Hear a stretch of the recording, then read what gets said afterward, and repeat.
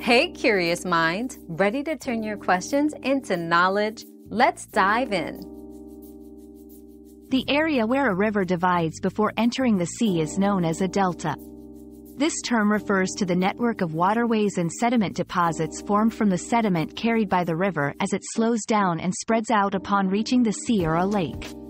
Deltas are characterized by their rich biodiversity and are often crucial for agriculture due to their fertile soil. They play a vital role in the ecosystem by providing habitats for various species of plants and animals.